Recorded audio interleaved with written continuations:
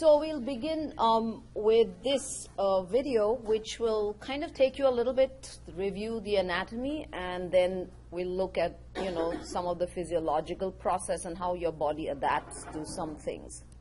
In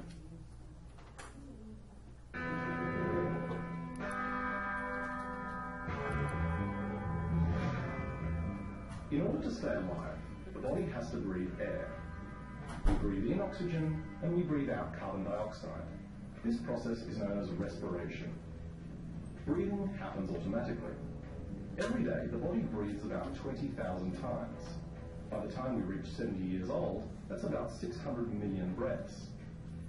All of this breathing occurs because of the respiratory system, which includes the nose, throat, voice box, windpipe, and lungs. At the top of the respiratory system, the nostrils bring air into the nose, where it's filtered, warmed, and moistened. Tiny hairs called cilia protect the nasal passageways and other parts of the respiratory tract and filter out dust and other particles that enter the nose through the breathed air.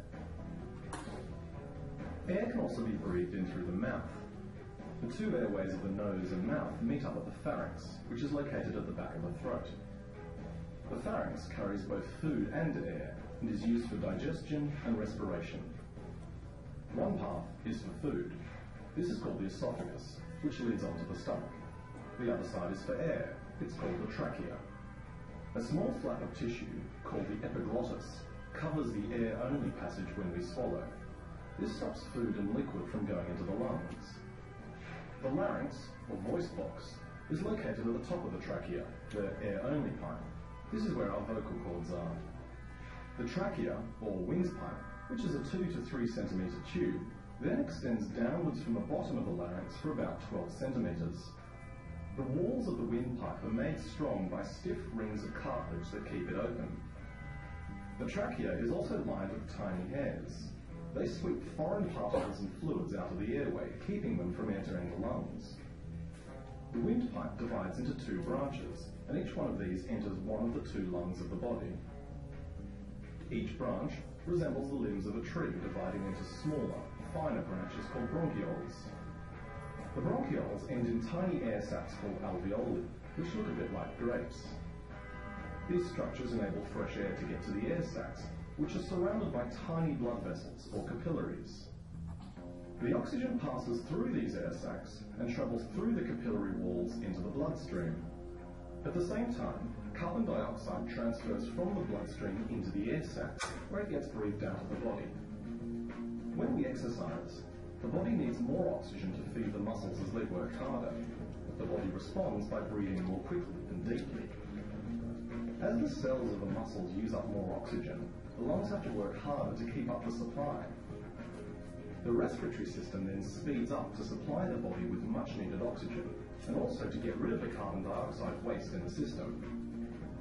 Over time, exercising also helps our chest cavity to get bigger, which enables the body to increase the amount of air it takes in. More capillaries form around the air sacs, so the body gets better at swapping oxygen and carbon dioxide gases. We can see how the body's respiratory system helps the body to move about, and is influenced by regular and ongoing physical activity as well. So, let's take a look at all the topics under which you're going to study respiratory physiology. So the first is breathing. You saw how you kind of had to breathe in and out, breathe in to take in air and breathe out to remove the carbon dioxide. This process of breathing in and out is known as ventilation. Then there is gas exchange.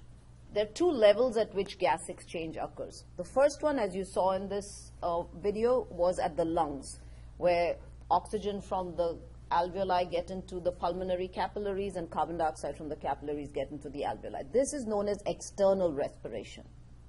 Then that oxygen is carried, remember, to the left atrium, goes into the left ventricle, goes into the aorta through all its branches, from where it goes to the tissues. The primary purpose is that you take that oxygen to carry it to the tissue. Then at the tissue, the reverse happens. From the blood, oxygen goes into the tissues, and the tissues which metabolize and form carbon dioxide, they give it into the blood. And then that blood is venous, which comes back to the heart, and then you go back to the lungs, right? So that exchange of gases which occurs at the tissue level is known as internal respiration. And remember, external and internal, the direction is opposite of what goes into blood and what comes out of the blood, okay? Gas transport is the pathway that we'll see how this gas is transported when from the lungs the oxygen and carbon dioxide are carried to the tissues or carried away from the tissue. So that is gas transport. And finally, we have how respiration is controlled, and we'll see that there are some respiratory centers which are present, because you all know you can hold your breath for only so long, right? Also, for example, like it showed in the movie up there, in the video up there, like when you exercise, your respiratory rate goes up. That's known as hyperventilation. And if you are at rest, your respiratory rate will come down, okay? So that we'll see how that is influenced. Let's take another look at this physiology, which kind of shows you ventilation is the first stage of the respiratory cycle, followed by external respiration, internal transport, and internal respiration. Ventilation has two components, inspiration and expiration, the transportation of air in and out of the lungs. Air movement is driven by changes in the pressure within the thoracic cavity. During inspiration, pressure inside the cavity decreases below that of the outside air, causing air to flow into the lungs and expand the size of the thoracic cage.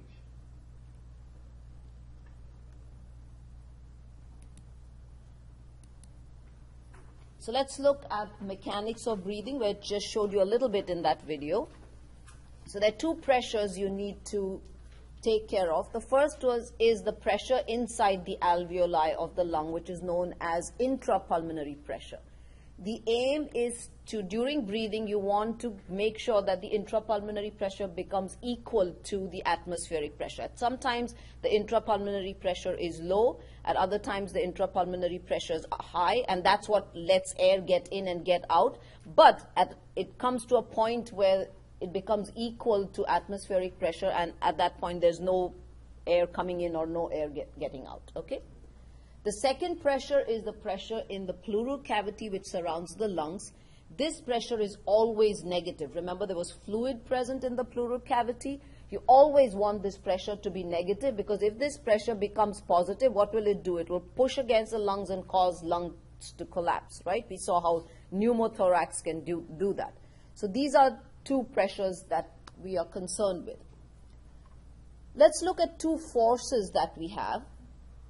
One is that the lungs have a lot of elastic tissue in them, in the bronchioles and, surrounding the alveolar walls itself. In the interalveolar septa, you have elastic tissue. And elastic tissue, when stretched, has a tendency to recoil and come back to normal. So there's this recoil of lungs which tends to kind of make the alveoli shrink. And at the same time, remember, the mucus from the upper respiratory passages pass all the way down, go into the alveoli, and they create those water molecules kind of line the surface of the alveoli, and there's a surface tension. And that surface tension also tends to make the alveolar walls adhere to each other.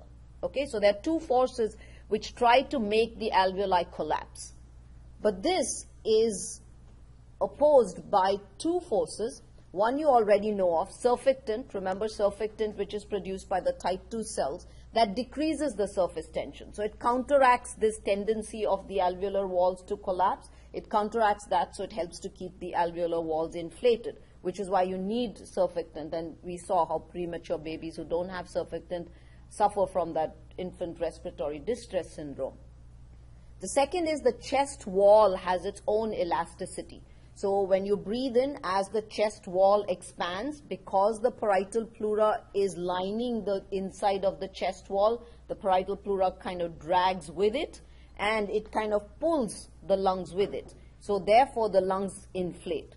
So this opposing force of trying to inflate the alveoli opposes the normal tendency of the alveoli to collapse. And this force kind of wins, which is why we are able to breathe. So that's how the negative and the positive pressures kind of balance each other out. So let's see what happens if there is a problem. So take a look at this question here, which is this guy is involved in a gang fight, stabbed on the right side. He has to be rushed because his breathing is severely compromised. Why do you think that is so?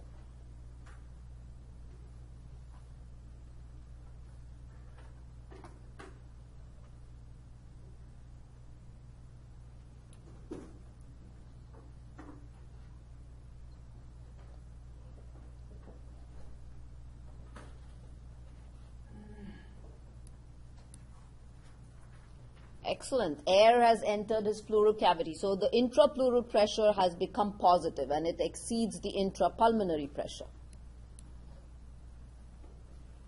See here, when we look at ventilation, there are two steps to ventilation. Inspiration is an active process. You want to increase your chest cavity. You want to inflate it to the maximum so that your lungs will inflate along with it. So if you look at your chest cavity, you have a vertical diameter, which is from the top of the thoracic cage down to the diaphragm. So that's the vertical diameter you have. So you want to increase that vertical diameter. You want to increase this transverse diameter, so from the sides of the chest wall, so you want to kind of increase that. And you also want to increase what is the anteroposterior diameter. So if you look at the thoracic cage from the side, if this is the sternum, and here's the vertebral column, and here are the ribs. You also want to increase this diameter if possible, and you will see how this diameter can be increased. So this is anteroposterior diameter, which means if there was a way that you could push the sternum forwards, then you could increase the anteroposterior diameter. So if you increase all these three diameters, your entire thoracic volume would increase, right? And along with it, the lung volume will also increase. The two muscles which are responsible for inspiration, which is active, are the diaphragm and external intercostal muscles. The diaphragm is responsible for about 75% of your inspiration. Obviously, external intercostals for the remaining 25%. If either one of them is paralyzed, the other one at rest can take over, at rest. So if the diaphragm was paralyzed, the external intercostals at rest could take over if only the diaphragm was paralyzed, okay? The external intercostals at rest could take over. Then, if you had to kind of breathe during exertion, that might become a problem. You all know that sometimes you've kind of got to force yourself to inspire. Let's say you're climbing up a hill. It becomes difficult to breathe, so you have forced inspiration. Or if you've ever looked at a patient who has asthma or who is in respiratory distress, you would notice some other muscles other than the diaphragm and external intercostals come into play. These muscles are the sternocleidomastoids. So if you ever watch an asthmatic patient, you will notice that these sternocleidomastoids which are present here really stick out. They kind of become really, really prominent. Because the sternocleidomastoid is attached to the sternum and the clavicle, so what it does is it pulls the sternum and clavicle up and forward. So again, it helps to increase the volume of the thoracic cage. Yeah. I work at a med spa and they actually inject these with Botox. Does that affect breathing at all, or would that have a problem? No, it's only sternocleidomastoid is only called in during forced inspiration. And I don't know whether they would inject the sternocleidomastoid. What they're probably injecting is a thin muscle present under the skin called platysma, which is responsible for the wrinkling of the neck. They're probably injecting that, the platysma, which, other than helping you to tie a tie, it doesn't have much thing, okay? The other muscles are scalenes and pectoralis major. And pectoralis major you did in A&P1. Pectoralis major is, remember, is attached to the front of the chest wall, okay, and goes to the humerus. So imagine if you were to keep your humerus fixed like this, like you will notice asthmatic patients or patients in respiratory distress usually keep a couple of pillows and then they'll put their arms over that, keeping their arms stationary. And now what the sternocleidomastoid does is from here it pulls on the chest wall. So can you see it will lift up the rib cage. So that's how the pectoralis major is also an accessory muscle of inspiration. But these three come into play only when you have to exert, not at rest. Okay? Say you're working out sprints or whatever,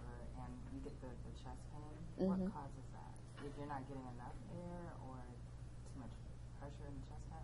When you're working out and you kind of exceed your normal level of workout and you get that little thing, that's because you're hyperventilating. Your body at that time needs more oxygen. It probably could be going into what's called oxygen debt. So you've got to slow down a little bit because, you know, your tissues require more oxygen than they're getting, especially if you're not trained. Because if you're trained, you know how to kind of, you know, regularize your exercise so that you get your tissues are provided with as much oxygen as needed. So when you get that, there's that overinflation for a little bit, and so that might be causing the pain. Okay. So let's look at how inspiration actually occurs. We use this law, which is called Boyle's law, and I don't know if you all remember physics, but what this law states is that pressure is inversely proportional to volume.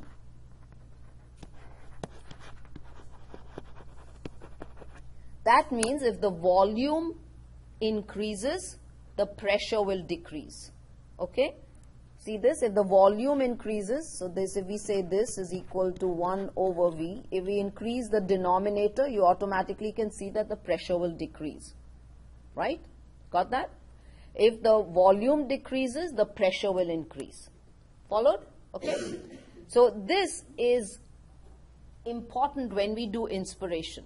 So what happens during inspiration is, what are you trying to do? You're trying to increase the vertical diameter, you're trying to increase the transverse diameter, and you're trying to increase the anteroposterior diameter. By doing all this, you increase the volume inside the thoracic cage. When you increase the volume inside the thoracic cage, the pressure decreases. So the intrapulmonary pressure decreases based on this formula. When the pressure in the lungs is less than atmospheric pressure, what will happen? Air will begin to flow in. Right? Always goes from high to low pressure. You see that? And later we'll see in expiration, what you do is everything comes back to normal. So now your volume decreases, which means your pressure inside increases, so air will begin to flow out. To explain this concept a little more, let's take a look at this.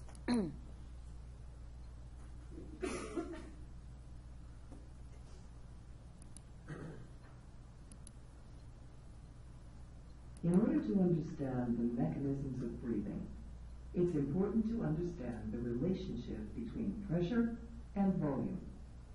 This is explained through Boyle's law, which states that the pressure of a gas in a closed container is inversely proportional to the volume of the container. What do we mean by this? If the size of the closed container is decreased, the pressure of the gas inside the container increases. And that if the size of the container increases, the pressure of the gas inside the container decreases. Imagine a gas, shown here as blue molecules, inside a cylinder with a movable piston and a pressure gauge. If the piston is pushed down, the available space inside the cylinder is reduced, which compresses the gas. This means that the same number of gas molecules have less space to move around in, with the effect that they strike the walls of the cylinder with more frequency. If you observe the pressure gauge, you'll see that the pressure doubles as the volume is reduced to half. Conversely, if the piston is pulled up, the available space inside the cylinder is increased. This means that the gas molecules have more space to move around in, with the effect that they strike the walls of the cylinder with less frequency. In this case, as the volume doubles, the pressure is reduced to half. And it's these differences in pressure caused by changes in lung volume that allow us to breathe.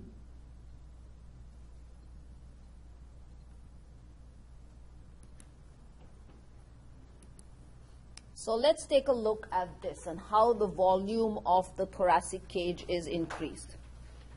So first let's look at the diaphragm.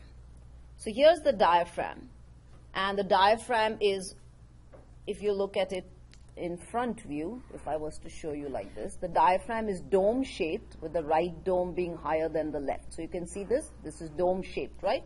It's kind of raised this way. That's why the lungs are at the bottom, they are concave over here because they're sitting on top of the dome of the diaphragm. When the diaphragm contracts, what the diaphragm does is these domes become straight or just slightly elevated like this. So can you see from this position, if the diaphragm now descends to this position, how the vertical diameter of the thoracic cavity will increase, right? If it descends from its original position. When thoracic cavity vertical diameter is increased, the pleura, parietal pleura will go with it, which will pull the visceral pleura with it, and hence lung volume will also increase in a vertical fashion. Okay? So vertical diameter is increased because the diaphragm contracts and descends from its height to a lower height. Let's look at transverse diameter, this diameter, that means from side to side. If you look at these ribs in resting position, the ribs are they lie obliquely like this. And this kind of a movement is typically what is called a bucket handle movement. Now let me show you what happens. Take a bucket which is lying with its handle on the side like this. Okay? So let me draw a better one. So here's the handle of the bucket lying on the side. This is the diameter at this point. Now when I lift the handle up, I make it horizontal or instead of it lying obliquely, can you see that the transverse diameter will increase? Okay? So the external intercostals, which are attached from the above rib to the lower rib, what they do is they act on the rib below, and from its oblique position, so it's lying obliquely like this, they now straighten this out, and so the rib lies transversely or in a more horizontal fashion. All the ribs lie in a more horizontal fashion. So you can understand that how the transverse diameter will increase. So from this position, when they become like this, you can see how the transverse diameter will increase. Okay? It also so happens that the ribs increase in length, and next time we go to the lab, take a look at the skeleton, thoracic cage. The first rib is the shortest rib, second a bit longer. So the ribs increase in length from above downwards, till about the 7th or 8th rib, and then they begin to decrease in length. If you recall your ANP1, the first 7 pairs of ribs were called true ribs because they were attached to the sternum, right? So when rib number 2 becomes straight, it'll go up, it'll kind of move up, so it is going to occupy the position of where rib number 1 was. When rib number 3 becomes straight, it's going to occupy the position of rib number 2. Rib number 4 becomes more horizontal, it's going to occupy the position of the rib above. Can you see that? So in other words, a longer rib is going to occupy the space vacated by a shorter rib. So how is it going to be able to occupy that space if it is longer? The only way it can do that is if it pushed the sternum forward.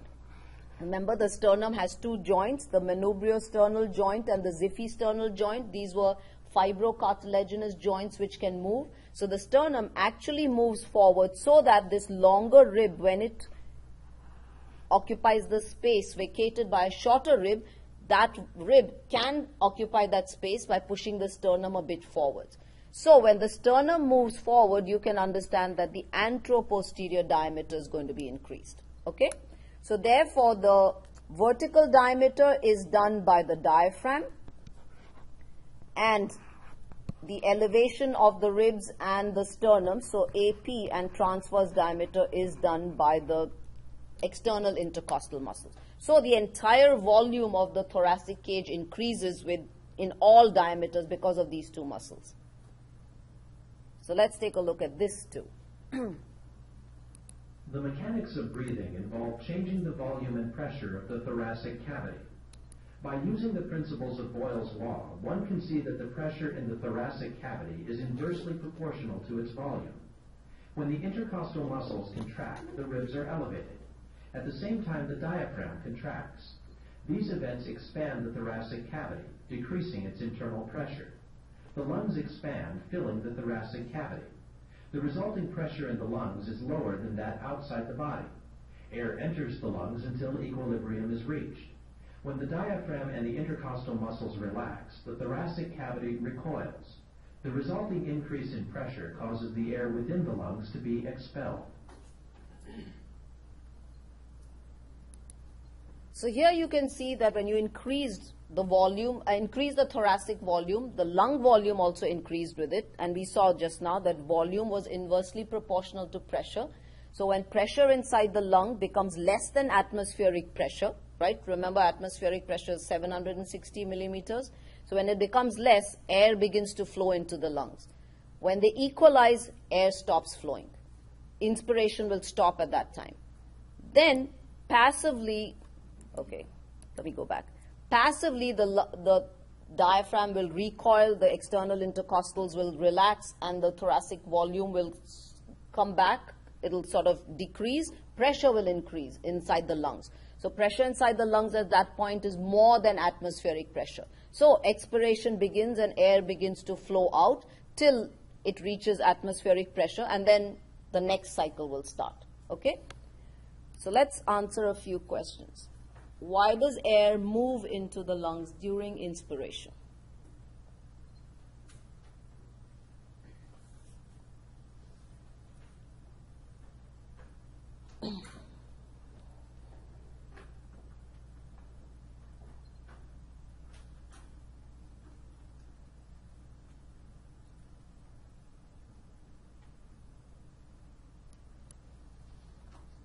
Okay, the volume is in the lung has increased. The pressure has decreased. Remember you did, again, in ANP1, you did diffusion, you did filtration, where things moved from an area of higher concentration to lower concentration, or you did something called moving from infiltration, moving from an area of higher pressure to an area of lower pressure, right? So this is that. It's not called filtration. It's actually just passage of gas. So because atmospheric pressure is more than pressure inside the lungs, so it will go from a higher pressure into the lungs. Okay, so that's why air flows into the lungs. Which muscles increase the transverse diameter?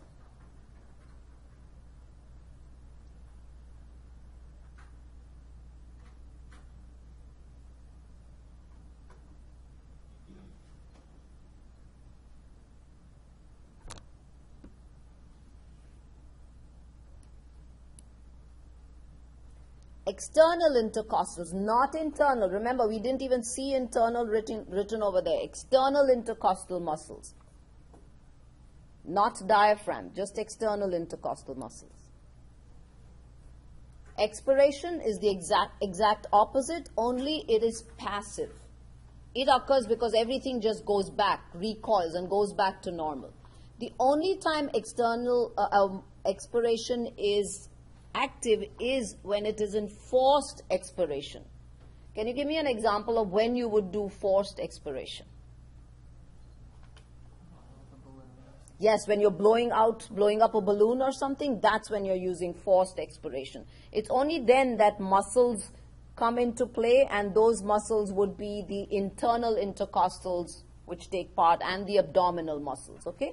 So during forced expiration, it is then that internal intercostals and abdominal muscles, your rectus abdominis and the obliques, that's when they take part. But otherwise, it's a passive process. So the diaphragm goes back to its normal position. So what happens? So this is where the diaphragm in its contracted state was. So here the vertical diameter had increased during inspiration. So now when the diaphragm goes back to its normal position, so you can see now here the volume has decreased this way, so pressure will increase. The thoracic cage comes back to normal, so it goes back to its oblique position, so both transverse and AP diameters decrease, and again that increases pressure. So the pressure inside the lungs is more than the outside, so air begins to flow out. Okay? The diaphragm is...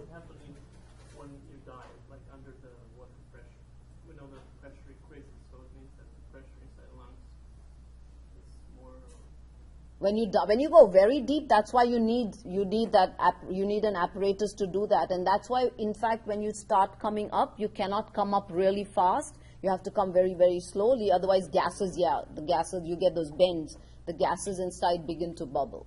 So that's why you have to take precautions. And also you should dive slowly and not kind of go, straight down, because you have to acclimate to the pressure. The diaphragm is supplied by the phrenic nerve, which is from the cervical segments of the spinal cord. So if you take the spinal cord like this, and this is the brain, because in fetal life, the diaphragm developed in the neck region, and then it descended to its original point. So therefore, it gets its nerve supply from its embryological origin, which is cervical 3 to 5 segments of the spinal cord. And this nerve then drags all its way down. That's why you see the nerve in the neck and all the way down to the thorax till it reaches the diaphragm as in the adult. The intercostal muscles are supplied by intercostal nerves from T1 and the subcostal, which is T12. So those supply the intercostal muscles. If just this phrenic nerve was cut, so if imagine just the phrenic nerve was cut, the intercostal nerves would still be okay, and that's why I said that you can, at rest, respiration can still happen. Or let's say theoretically, if the intercostal muscles were all cut like this, or from this segment, there was a problem, the diaphragm could still function and that it would work.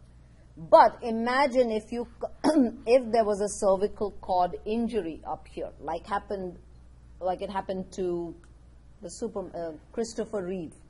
What happens? From above, no impulses will come down, so the phrenic nerve is also knocked off. The diaphragm is knocked off. The intercostal nerves and muscles are all gone. So none of the inspiratory muscles will work, so it would be fatal, which is why they need to be put on a respirator. Or like in his case, that's when they started what was called phrenic pacing, where his phrenic nerve was intact. So just like a pacemaker, they had a little electrode which kept stimulating the phrenic nerve, so it made the diaphragm contract. Okay? There was a question there? Okay.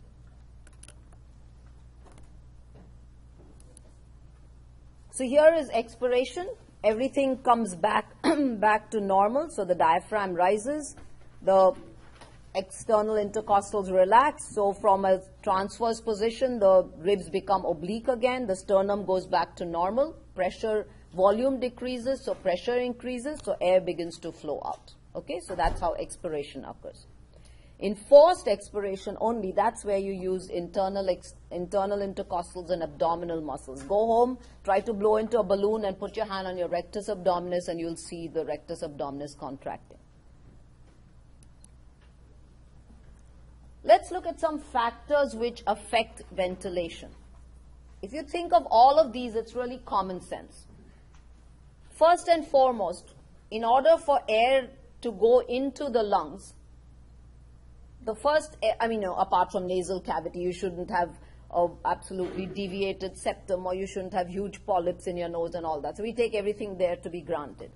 The first area where you can expect there could be a problem is the glottis, which is between the vocal folds. Remember, that was the narrowest part of the larynx.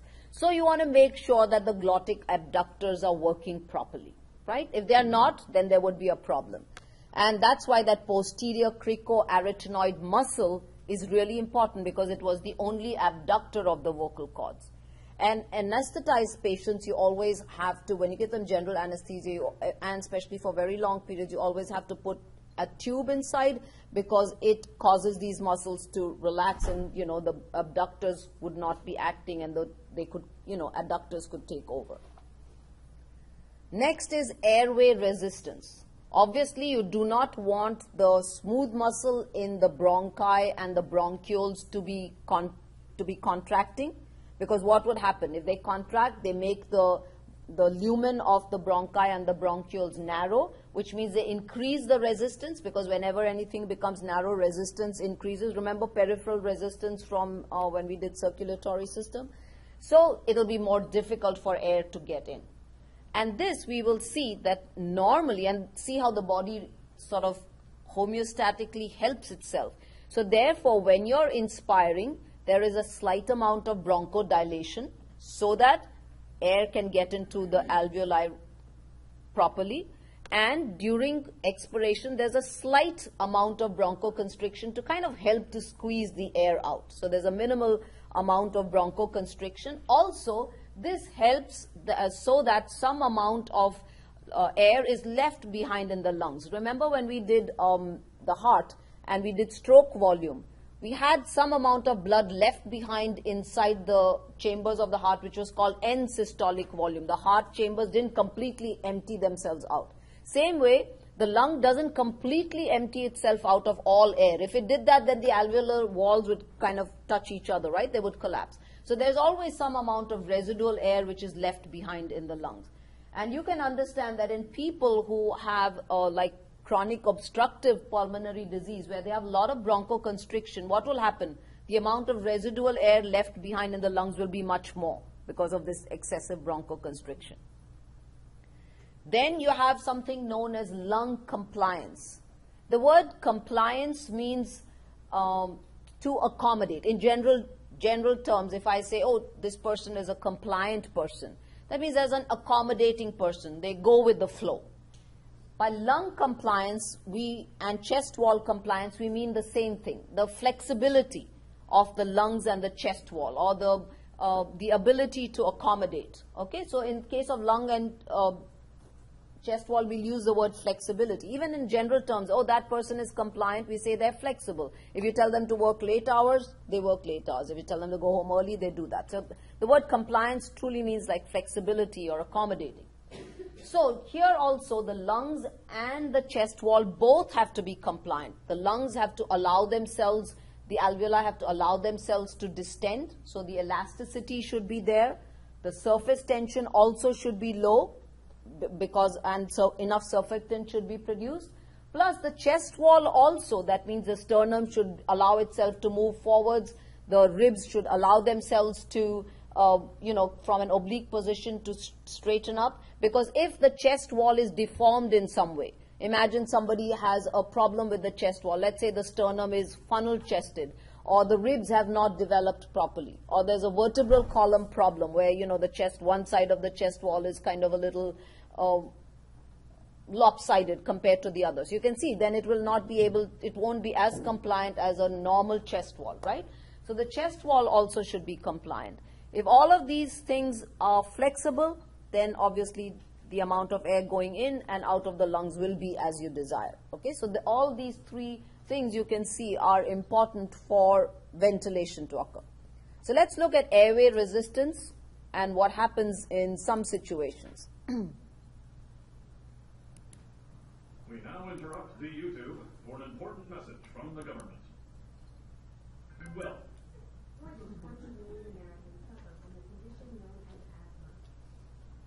asthma is a chronic respiratory condition in which a person's airways become narrow, making it difficult to breathe. There is currently no cure for this disease. Asthma is typically characterized by coughing, wheezing, and shortness of breath. When allergens or environmental factors cause a spike in these symptoms, it is known as an asthma attack. During an asthma attack, the large airways, called bronchi, react to a trigger like an allergen with contracting spasms. The bronchi inflame and produce mucus, further narrowing the airways and leading to the symptoms of asthma. Attacks may last just a few minutes or can linger over several days. Symptoms can usually be relieved using asthma medications, but may also dissipate naturally in mild attacks. So here you can see that's why people with asthma have breathing problems. And here you can understand why you give them drugs which act like the sympathetic nervous system. Remember what was the action of the sympathetic nervous system on the bronchi? Causing bronchodilation, right? So that's why you'll give them drugs acting like that. You had a question? Yes, when patients, because I work in the emergency room, so like when they come in and have shortness of breath, when you put the oxygen on them, what is that doing to the lung? Like, is it because I know you're circulating, why does the oxygen help them breathe better than just breathing on their own? I don't know. The oxygen doesn't help them breathe better. It is when they are in respiratory distress, they are not getting enough oxygen. So they are not getting enough oxygen because of whatever the problem may be, right? It may not necessarily be respiratory, it could be cardiovascular. So when you give them oxygen, you're making sure that enough oxygen gets into the lungs so that gas exchange occurs well and their blood vessels are properly oxygenated to carry enough oxygen to the tissues. So when they're, like when you put the oxygen on them, it's forcing that air. You're forcing oxygen into them. Yes, yeah, okay. Then here let's look at, so asthma, as you can see, was a kind of disease which was obstructive in nature because it caused the bronchi and the bronchioles to constrict, right? You have certain diseases which are restrictive in nature. So, for example, a chest wall deformity. It restricts the chest wall from increasing its diameters. That could be restrictive. Or you could have a disease such as, you've heard, you may have seen these commercials of, did you work in a factory where there was asbestos? And so if you are suffering from asbestosis, you can file for compensation and all that. That's because asbestos and all of these, or even if you go to coal mine, all the dust, the fine dust gets inside, you breathe that in, it's so fine, it gets inside, and what it does is it goes and deposits in the interalveolar septa, and it prevents the elastic tissue of the lungs from expanding. So again, it restricts them. So can you see? So those kind of diseases become restrictive kind of diseases. So let's take a look at lung compliance. Have you ever taken the time to think about how vital your lungs play a role in helping with the bronchial attack? I'm Lena, a respiratory student at Pickens College in Colorado. Since becoming a respiratory student, I want to learn more. In this video, I'd like to explain what compliance is. Compliance is the ability of your lungs and chest to expand, or how well your lungs inflate. It is defined as a change in volume over the change in pressure. In a stiff lung, there is less compliance due to a lung not being able to expand in its full capacity. Let's relate this to a disease. Mesothelioma, lung cancer caused by exposure to asbestos.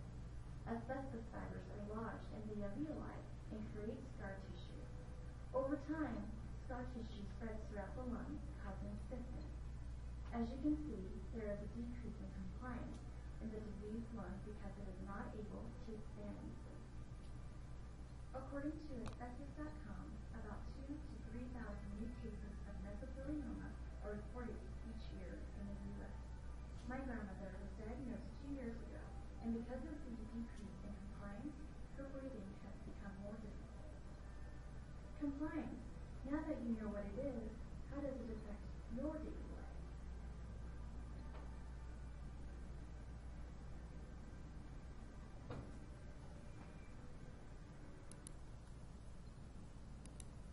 So I'm showing you a lot of videos just so that I can get the concepts of these things and you remember them. So let's take a look at this question. So imagine somebody has this condition called scoliosis. Do you think it would affect chest wall compliance?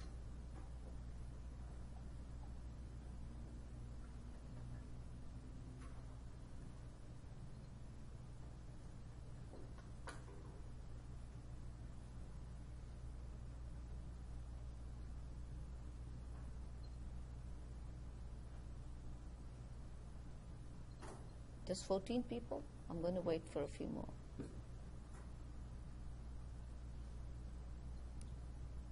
I guess not. Okay. Yes, very good. It will affect chest wall compliance because imagine if somebody has scoliosis, which is like this. That's the vertebral column. Imagine the ribs on this side. The ribs on this side would not be normal, right? On this side, they would be okay.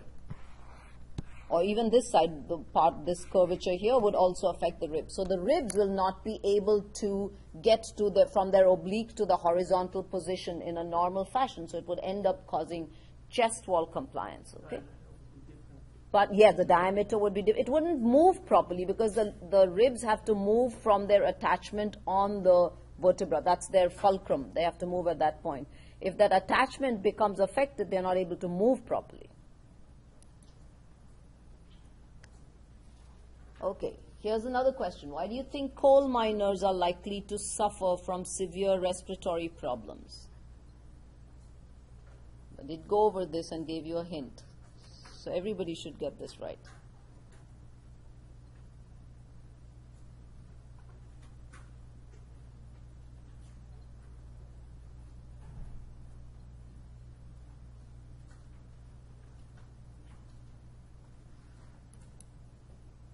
Good job, yes. Coal dust can settle in the septa and reduce elasticity.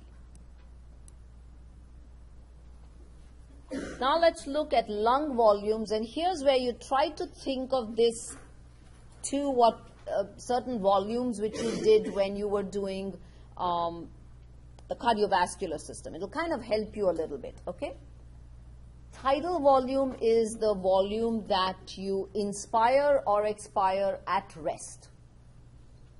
This is at rest, either inspiration or expiration, at rest, okay? Normal amount is 500 ml.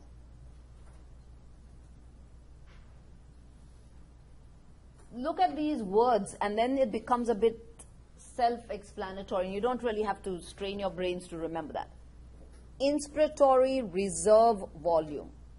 That means the volume which you can inspire, but you keep it in reserve. Okay? So inspiratory reserve volume, this is the volume you can inspire. You do not inspire it all the time. It is just kept in reserve.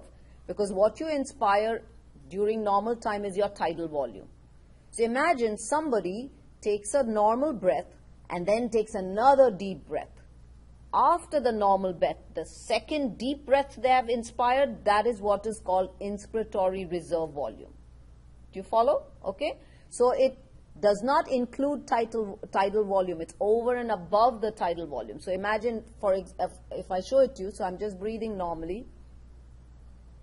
That's my normal tidal volume. So after my tidal volume, the amount that I breathe in, that's my inspiratory reserve volume. It is anywhere between 2100 to 3200 ml. This is just a given range that you give. Expiratory reserve volume. It's the volume that you can expire. Keep it in reserve. You do not expire it all the time. But this is the volume you can expire after your tidal volume. So remember, tidal volume was normal volume at rest, expired or inspired. So, for example, if you want to blow into a balloon, that is your forced expiration, remember? So you breathe out and then you breathe out again. That is your expiratory reserve volume. So this again is over and above your tidal volume. So this is about 1000 to 1200 ml. You can understand that inspiratory reserve volume would be decreased in restrictive pulmonary disease. Anything which prevents you from inspiring properly, which kind of decrease your capacity to inspire more, right? So in restrictive diseases, it'll be affected. Expiratory reserve volume, this would decrease greatly in COPD, stands for chronic obstructive pulmonary diseases. Remember I told you in asthma, what does obstructive pulmonary disease do? It kind of obstructs the bronchi, which means it's difficult enough for air to go in, but it's more difficult for air to go out, which means more air is left behind in the lungs. Remember that residual air. So therefore, expiratory reserve volume decreases greatly in chronic obstructive pulmonary diseases. Two diseases which belong to this category are chronic bronchitis and emphysema. I'm sure you have heard of these conditions. If you look at these patients, especially a patient with emphysema, you will notice that they are really barrel-chested. They look like they work out a lot and they'll kind of look very beefy, but you actually go close to them, you find them breathing, strained breathing. The reason they are barrel-chested is because they cannot expire that well, so a lot of volume is left behind in the lungs, so the residual volume keeps on increasing, which means the lungs are constantly expanded, which means that their chest cavity has to expand to accommodate that residual volume. That's why they look like, they are very, very barrel-chested because of this reason. Residual volume is the volume which is left behind in the lungs. So if you compare this to the cardiovascular system, you can say tidal volume is somewhat similar to stroke volume, somewhat similar. Residual volume is somewhat similar to end systolic volume, the amount of blood which is left behind in the heart after the chamber has contracted. Similarly, residual volume is the amount of air that is left behind in the lungs after you've expired. Okay? Vital capacity, which is about 4,800 ml, is what is called the total amount of air that can be exchanged, the total amount of exchangeable air, which includes tidal volume, inspiratory reserve volume, and expiratory reserve volume. This is the amount of air that can be exchanged. Your total lung capacity is all four volumes put together. That means tidal, inspiratory reserve, expiratory reserve, and residual volume.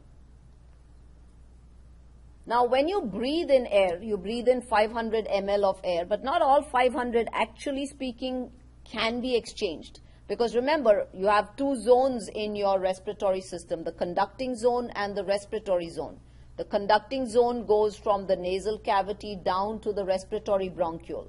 There's always some air present in that, right? That part. That you cannot exchange. The only part which you can exchange is the part which is in the respiratory zone down to the alveoli. So the air which is present in the conducting zone is known as the anatomical dead space. It's said to be present in the anatomical dead space. No gas exchange occurs there.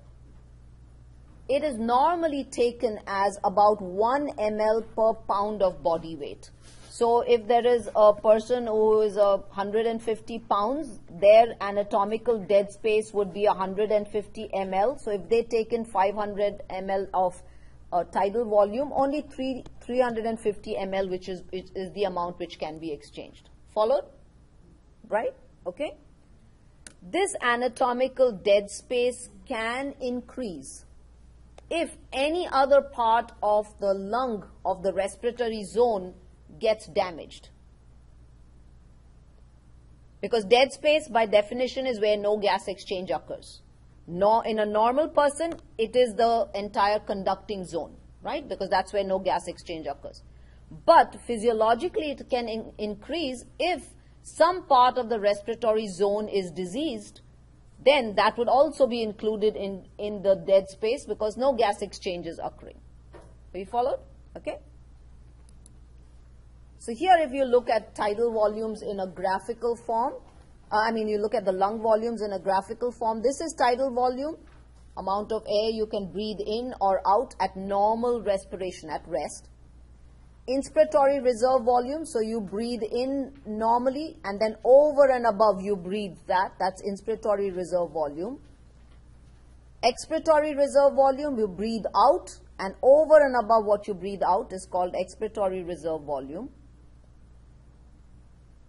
All of this together, that means inspiratory reserve volume, tidal volume and expiratory reserve volume, this is actually the total amount of air that can be exchanged, so this is called vital capacity. This is your total lung capacity because you always have some air left behind in your lungs. And then when you think of something called functional residual capacity, because you normally do not, if you're just breathing at rest, you'll have this volume of air left in your lungs, plus you'll have the expiratory reserve volume because that's what you hold in reserve. So this is what is called functional residual capacity. Okay? So I'll go over this again. Tidal volume, air breathed in or out, just this part. You either breathe in or you breathe out, 500 ml. If after breathing in you continue to breathe and you breathe till you can't breathe anymore, that is what is called inspiratory reserve volume. That's in reserve, but you can do it if you want to. Then, if you breathe out and you continue to breathe out like you're blowing a balloon, that is called expiratory reserve volume. If you do not breathe that out, that part will be left behind in the lungs, and then we always have this residual volume left behind in the lungs. So therefore, when you add these two, this is what is normally what is called your functional residual capacity. This is the amount that you can keep in your lungs. Okay? So here, let's take a look at some questions. Are bronchioles part of dead space?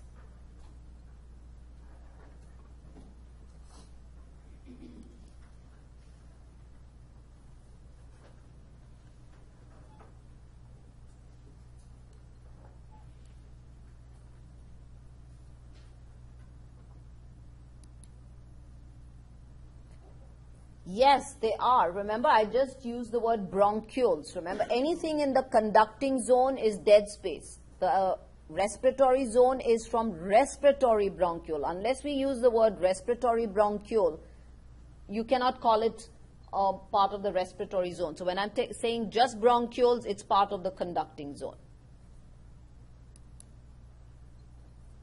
So let's say you get a question like this. Todd has a tumor as one of his right secondary bronchi, which has led to collapse of the middle lobe of his right lung. So what will the result be on the dead space?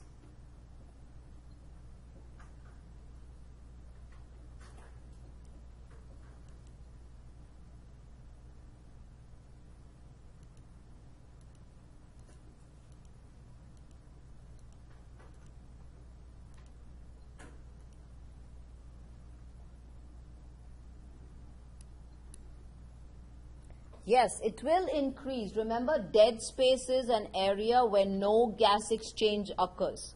So here, because he has atelectasis, no gas exchange has occurred. So now his dead space is not only going to be the conducting zone, but added to this will be this one. So remember, I said in a normal person, the dead space is calculated based on the weight. So 1 ml per body weight. So if they weigh 150 pounds, you know, their dead space we say is 150 ml. If someone's dead space increased, let's say their weight was 150, but the dead space by after calculation came up to 170 ml, then you realize that it could be because part of the respiratory zone has been affected. Got that? Okay.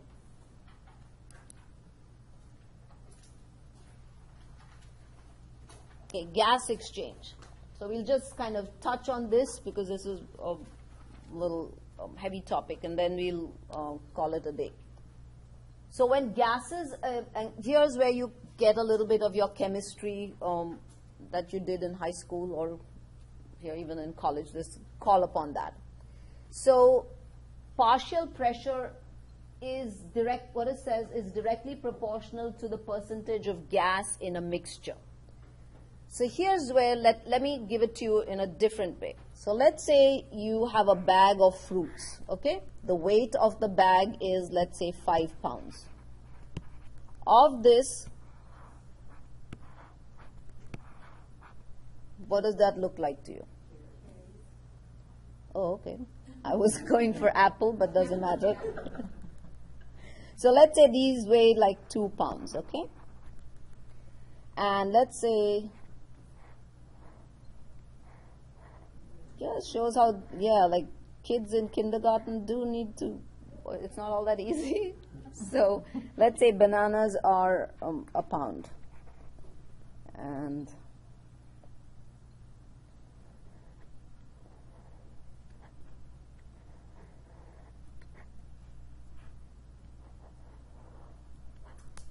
that, apples, okay? So those are 3 pounds. No, those have to be 2. Okay, 2 pounds, right? So if you had something like this. So we say that in this mixture of your bag of fruits whose weight is 5 pounds, the partial weight of apples is like 2/5, right? The partial weight of bananas is like 1/5, and the partial weight of these other guys, apples, is 2/5, right? So there's all 3 together contribute to the total weight, but the concentration of this and this is equal, the weight of this one is less, okay? So that's like a part of that total weight. Do you understand? Same way, if you take gas, because we don't do weight, in gas we do pressure.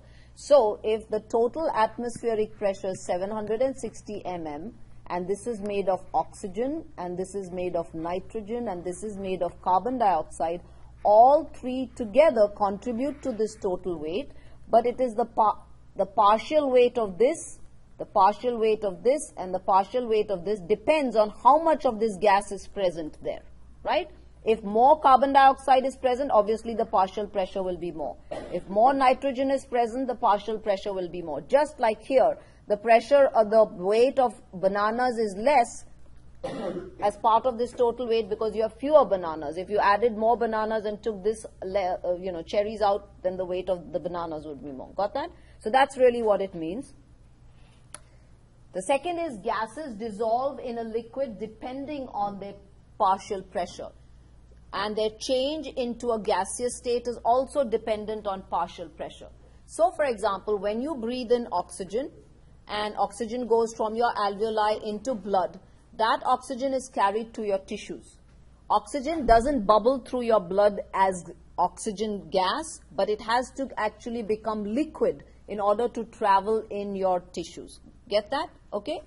Then, when that same in the tissues, you produce carbon dioxide. Carbon dioxide also will travel in your blood in a liquid form.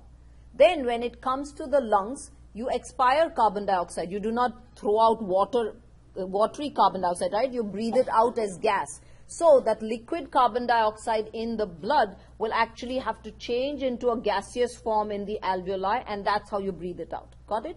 So in other words, gases go from liquid to gas form based on where they are going. So if they are going from the lungs to blood, they'll go in a liquid form. If from blood they get into the alveoli, they'll change from liquid form to a gaseous form. This conversion of going into a liquid and a gaseous form again depends on partial pressure. So wherever the pressure, everything goes from an area of higher pressure, diffusion goes from an area of higher pressure to an area of lower pressure. So it will diffuse from where it's an area of higher to a lower pressure. And also this dissolving in a liquid depends on that partial pressure, which we'll see when we do that. We'll see that the pressure of oxygen in the blood, which is leaving the lungs, becomes more. So that's why it dissolves in that. The pressure of carbon dioxide in the blood is more when it reaches the alveoli. So that's why it dissolves and becomes gaseous, and that's why you breathe that out. Okay? All gases do not dissolve in a liquid in the same manner. So the solubility of a gas in liquid and temperature also determine the amount of gas that will dissolve. Gases can go from a liquid to a gaseous form and vice versa, but not all of them do it at the same level. For example, carbon dioxide is 20 times more soluble in blood than oxygen is.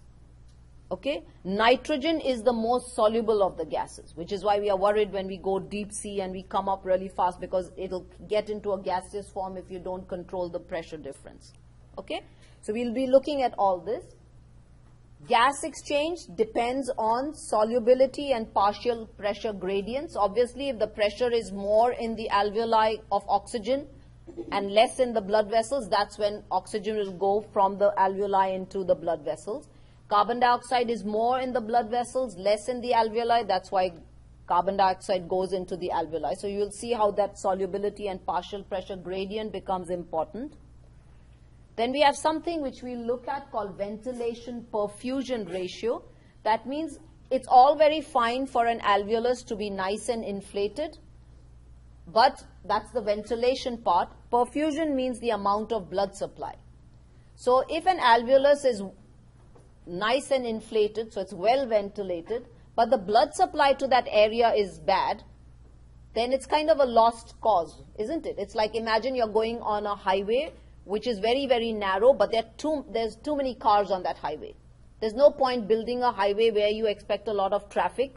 You want to make the roads wider, right? So if an alveolus is really inflated, you want to make sure that the blood supply coincides with that inflation. So that's what is called ventilation perfusion. In the first video you saw how from the alveolus, and here was the capillary, oxygen moved in this direction, carbon dioxide moved in this direction. So they moved through the capillary wall, through the capillary wall and through the alveolar wall. So this area is called the respiratory membrane. Obviously, if this area is very thick, it will impede gas exchange. So you want to make sure that that area is as thin as possible. So that's the respiratory membrane.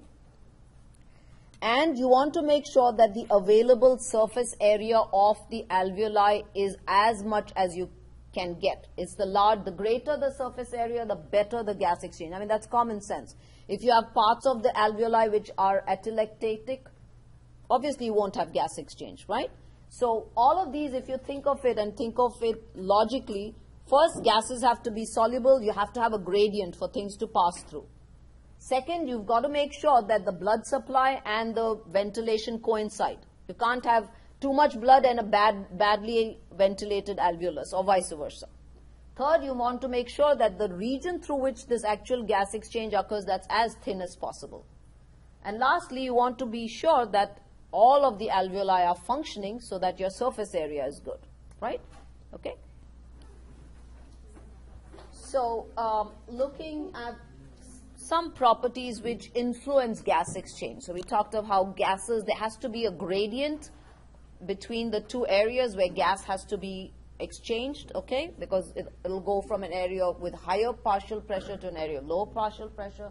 Also, the gas should be soluble, and we said that carbon dioxide, oxygen are both soluble, so that helps.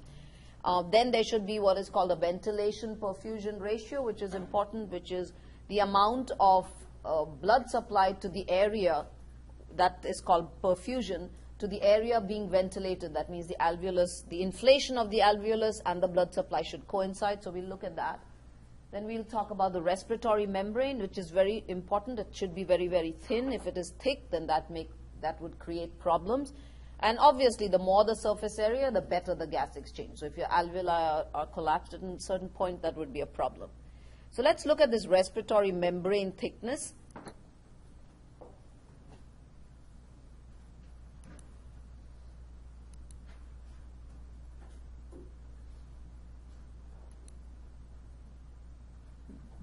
Okay.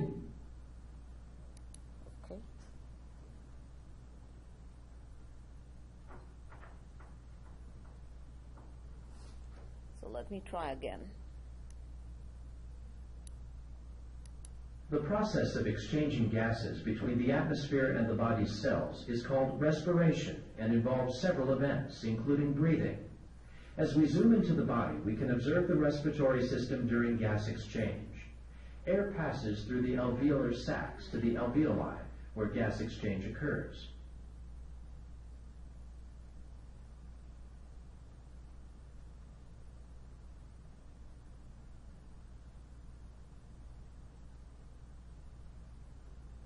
In this cutaway view of an alveolar sac and its capillary bed, the process of gas exchange is easily observed. During inspiration, atmosphere air fills the alveoli and gas exchange occurs between the alveolar and capillary epithelia. Oxygen in inspired air is represented as a white gas. Carbon dioxide in expired air is represented as a blue gas. Notice the change in color in the red blood cells during gas exchange. Now let's zoom into a higher magnification view of gas exchange at the respiratory membrane. Red blood cells in the capillary adjacent to the alveolus release carbon dioxide and bind oxygen.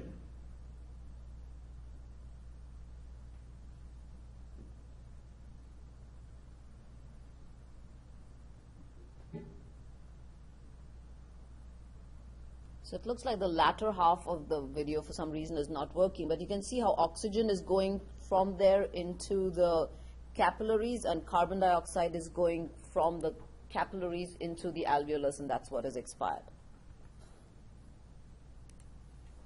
So let's look at each one of these. So the pulmonary gas exchange, which is based on partial pressure and gas solubility.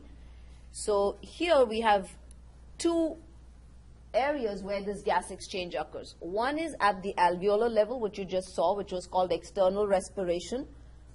Oxygen in the alveolus will go into the capillaries, and carbon dioxide in the capillaries will go into the alveolus so that it can be expired. The reason that happens is because of this partial pressure gradient, and we'll take a look at it. You don't have to remember the numbers, but I want you to see the gradient which is established. And then when we come to the tissues, the opposite happens. So this is called internal respiration, where in the capillaries there's more oxygen, whereas in the tissues there's more carbon dioxide. So the exchange occurs across like that.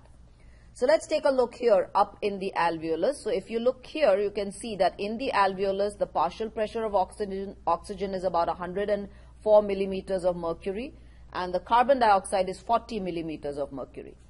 If you look at the arteries, the pulmonary arteries which are bringing deoxygenated blood, the oxygen over here, the carbon dioxide is, where is the thing for arteries? Here. The carbon dioxide is 45 millimeters of mercury and the oxygen is 40 millimeters of mercury. So you can see that carbon dioxide pressure is more, partial pressure is more in the capillaries, oxygen partial pressure is more in the alveoli. So therefore, oxygen from the alveoli will flow into the capillaries and carbon dioxide from the capillaries will flow into the alveolus and you breathe that out. Now this oxygen-rich blood will go into the heart, will get into the aorta, through all its branches it will come to the tissues. So here it's showing you one area of the tissues. So up here if you look at the arteries, the partial pressure of oxygen is 100 and carbon dioxide is 40. But at the tissues which are metabolizing, they are producing more carbon dioxide when they metabolize. Look at the carbon dioxide, it's more than 45 and oxygen is 40. So again a gradient is established. Since oxygen is more in the capillaries, it goes to the tissues. Carbon dioxide is more in the tissues, it goes into the capillaries, the venous end of the capillaries, and that is brought back into the heart from where it goes into the lungs and the second cycle starts. Okay? So let's take a look again at this, just so that you understand this concept really well. Respiration serves as a means for the body to exchange gases with the atmosphere via the blood. The partial pressure of oxygen, PO2, in the air in the alveolar spaces in the lungs is greater than the PO2 in the blood, so oxygen diffuses into red blood cells from air in the lungs. Also, the partial pressure of carbon dioxide, PCO2, in the air in the lungs is less than the PCO2 in the blood, so carbon dioxide diffuses out from red blood cells and into the air in the lungs. Oxygen-rich blood is carried through pulmonary veins to the heart and then pumped through systemic arteries to the body. The PO2 in the blood is higher than the PO2 in the body tissues, so oxygen diffuses out from red blood cells at the body tissues. Also, the PCO2 in the blood is lower than the PCO2 in the body tissues, so carbon dioxide diffuses into red blood cells there. Oxygen-poor blood is carried through systemic veins back to the heart and is pumped through pulmonary arteries to the lungs, where gas exchange again replenishes the blood with oxygen and removes carbon dioxide. Now in this picture, in that picture, what is important for you to understand, so this was because of partial pressure and a gradient being established. We saw how oxygen went one way and carbon dioxide went the other way. The other thing that you must understand is the gas solubility. So when you breathe in oxygen as a gas. Now that, as I told you, it cannot bubble through the arteries as gas, right? So from a gaseous state, oxygen gets converted into a liquid state, and that's what gets transported all the way till it reaches the tissues. Carbon dioxide, which is given off from the tissues, is given off in a liquid state. It will travel all the way up here, come in a liquid state to the alveoli, but you cannot blow out liquid, right? You have to blow it out in a gaseous state. So carbon dioxide from the capillaries, when it enters the alveolus, it changes from liquid to a gaseous state, and that's how you breathe it out. So this process of changing from a liquid to a gaseous state is also dependent on partial pressure, and it's also dependent on the fact that these two gases can be soluble. They can go from a liquid to a gas state or gas to a liquid state, okay?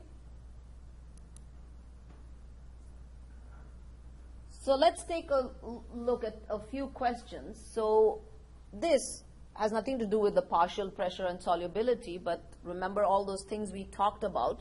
And we also should know where the pulmonary capillaries lie. So if there is pulmonary congestion, which of the following areas do you think is going to be affected?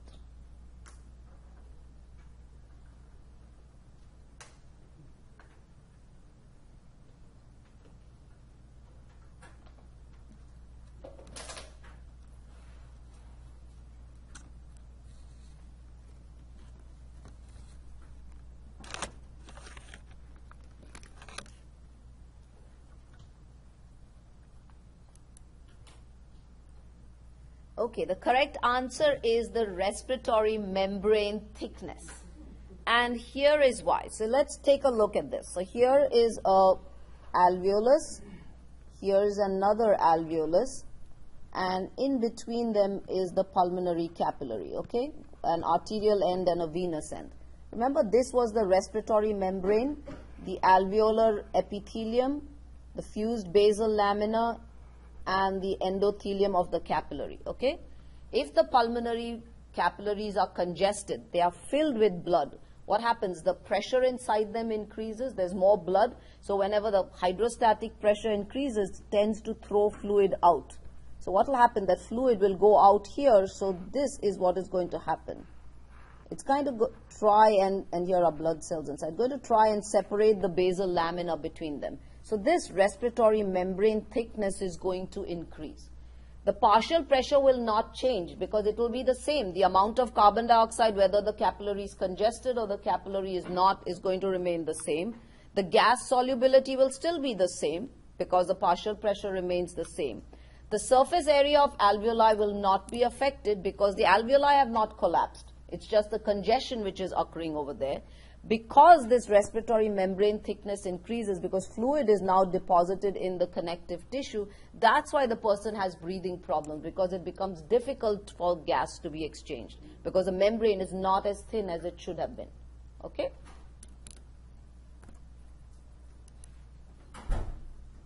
Another question. Why do you think carbon dioxide moves into the alveolus from the capillaries in the lungs? So this is a review of what we just did. So why is there movement from the capillaries into the alveolus of carbon dioxide?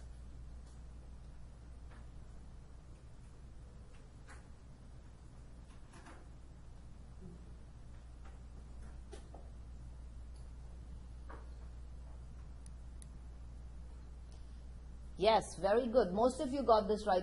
Remember, it's a pressure gradient.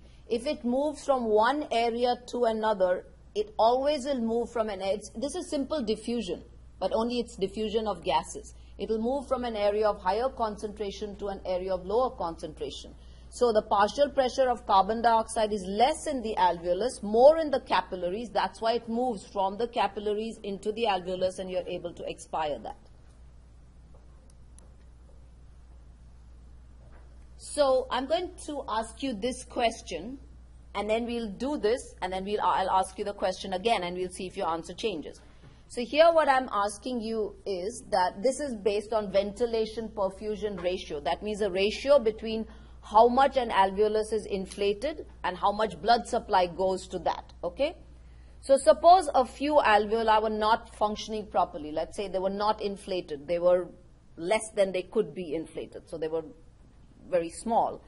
What would be the most logical way for the body to react in terms of gas exchange?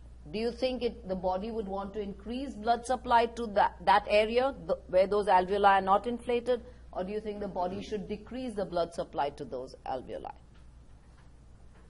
So think of your answer, then we'll explore this concept, and then we'll come back to this answer and see if your answer changes, okay?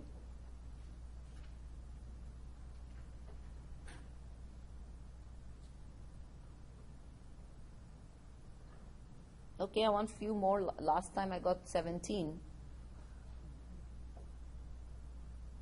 Okay. Okay, so most of you think that the logical thing to do would be decrease the blood supply, and about a third of the class thinks increase the blood supply. So let's look at this. So ventilation perfusion ratio. So here, this is a situation where the ventilation is less than the perfusion.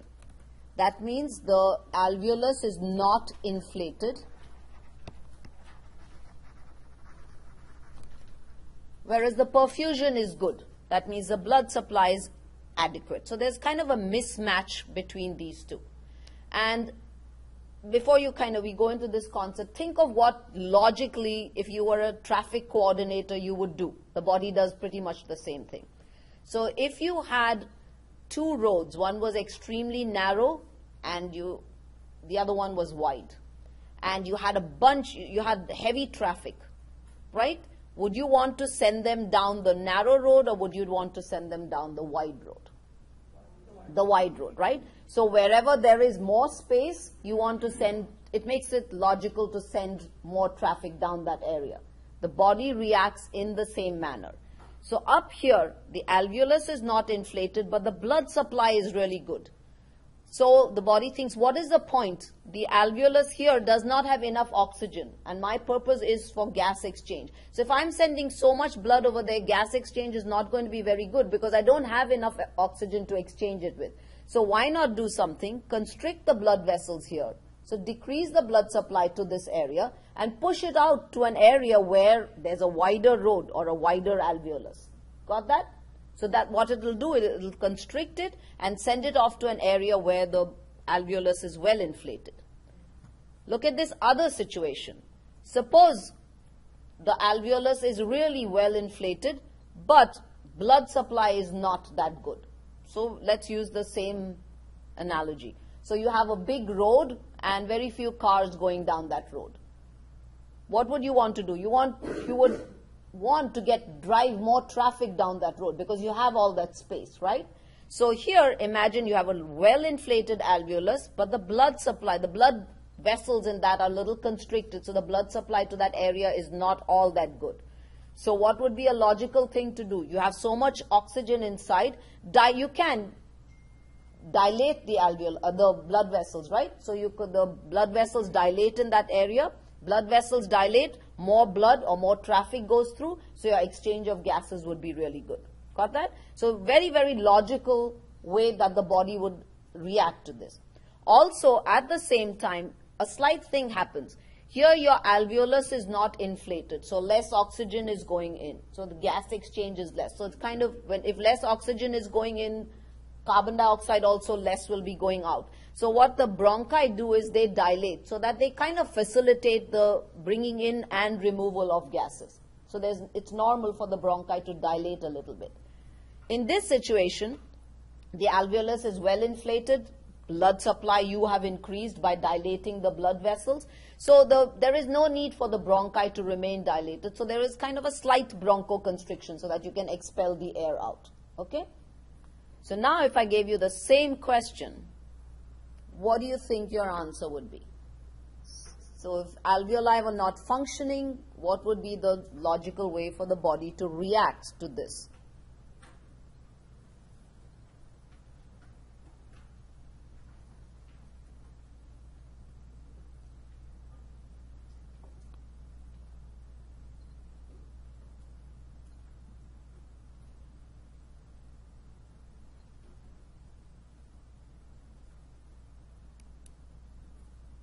Very good. I'm glad the more of you changed your answer there and you kind of got the concept of how the body, and everywhere in the body is most economical, never likes to do extra work, tries to, well, I wouldn't want to use the word shortcut, but tries to do it in in a manner where it was going to use the least amount of energy because you don't want to waste energy. Okay? So the logical thing to do would be to decrease the blood supply to that area. So we did with pulmonary ventilation, then we did ventilation perfusion. Now we've got to take the gases to the tissue level. So how is gas transported? So remember I said it goes from a gaseous situation into a liquid form.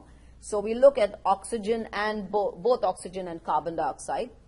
Oxygen is not as soluble as carbon dioxide in just general plasma. So only 2% is carried in plasma just as plain oxygen. So think of it as liquid oxygen traveling in plasma or oxygen traveling in the liquid form in plasma. Only 2%. Most of it, 98%, is bound to hemoglobin. The hemoglobin molecules, actually when one molecule binds to one molecule in the hemoglobin, it has 4 heme units. Of that, 1 unit binds to oxygen. It kind of sets up somewhat like a cascade reaction. It makes the other units bind more readily to oxygen. So, 3, 4, the second, third, and fourth also bind to it. So that's why we have so many hemoglobin molecules within our red blood cells. So 98% of that oxygen binds to hemoglobin and becomes what is known as oxyhemoglobin. So all of this then travels in the blood vessels and goes to the tissues. At the tissue level, this oxyhemoglobin, the hemoglobin readily gives up the oxygen, because remember that partial pressure was more in the blood vessels than in the tissues. So hemoglobin gives up the oxygen which goes into the tissues, and hemoglobin is said to be reduced. It's free now. So what it will do, you'll see that it will actually attach then to carbon dioxide, and some of carbon dioxide will also be carried, attached to hemoglobin and come back to the lungs. Okay? Carbon dioxide does pretty much the same thing as oxygen with a few variations. It's about 20 times more soluble, so more of carbon dioxide goes dissolved in plasma, 10%. 20% gets carried by hemoglobin, because here when when oxygen goes to the tissue, the hemoglobin is free. Now it can attach carbon dioxide to it. So, and some of carbon dioxide, when it gets attached, is known as carbaminohemoglobin. And most of it, 70% of it, goes in plasma as not simple carbon dioxide, but as bicarbonate ion. And we'll see how it does this, okay? So before we take a look at the equation, let's see this as a video. All cells need oxygen. It is the essential fuel which is necessary to enable cells to stay alive and to carry out their various activities. Bringing oxygen to the cells requires the uptake of oxygen from the air in the lungs, its transportation in the blood, and its delivery to cells all over the body. The first step is the taking up of oxygen by blood flowing through fine capillaries in the walls of the lungs' air sacs, or alveoli. The oxygen molecules change from their state as a gas freely circulating in the air, dissolving into a solution in the plasma within the capillaries of the alveoli. Once in the solution of the blood, 98% of this dissolved oxygen is taken up by passing red cells, leaving just 2% remaining in the physical solution unattached. Red cells are particularly well suited to transporting oxygen because they contain a special oxygen-binding protein known as hemoglobin. Each molecule of hemoglobin itself contains 4 molecules of heme, an iron-containing pigment, which binds oxygen loosely and reversibly. Hemoglobin that is fully saturated with oxygen is bright red and is called oxyhemoglobin. On the other hand, hemoglobin that is not saturated with oxygen is purplish blue in color and is called deoxyhemoglobin. It is heme which makes it possible for the red cells to pick up oxygen dissolved in the blood, transport it combined with hemoglobin, and release it back into the blood as oxygen in solution, ready for delivery to the various cells of the body.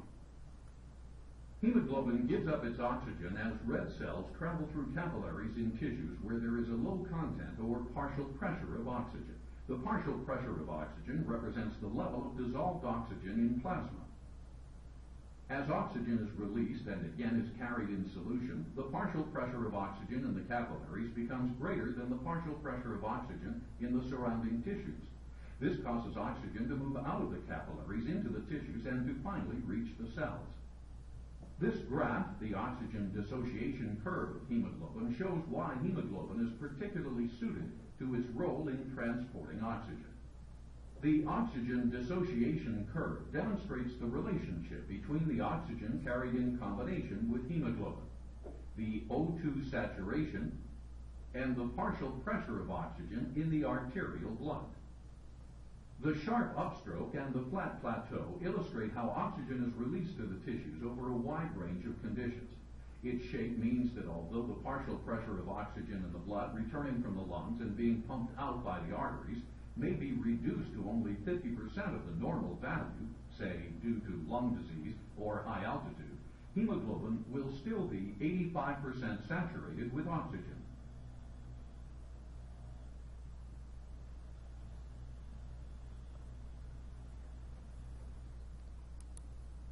So you saw how oxygen was transported from the lungs to the tissues and how it gave up, it sort of went into the tissues from the capillaries.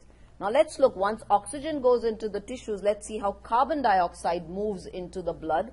So notice how 10% in plasma, 20% bound to hemoglobin, and 70% gets converted to bicarbonate ion. Pay attention to this part where how it becomes bicarbonate ion, okay?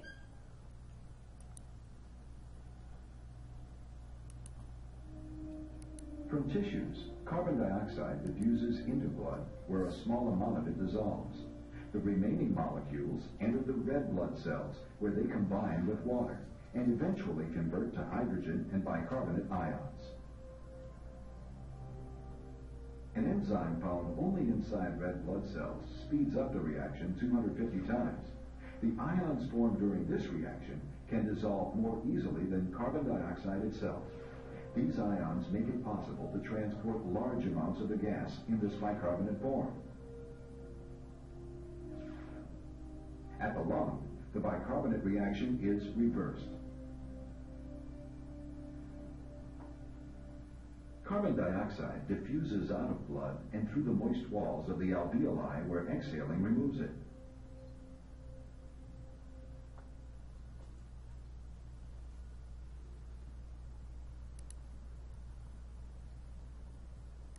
So let's take a look. So here it showed you how bicarbonate ion was formed. If you got something from the video, one, it referred to an enzyme which was present in the red blood cell, which kind of sped up the reaction of conversion into bicarbonate ion.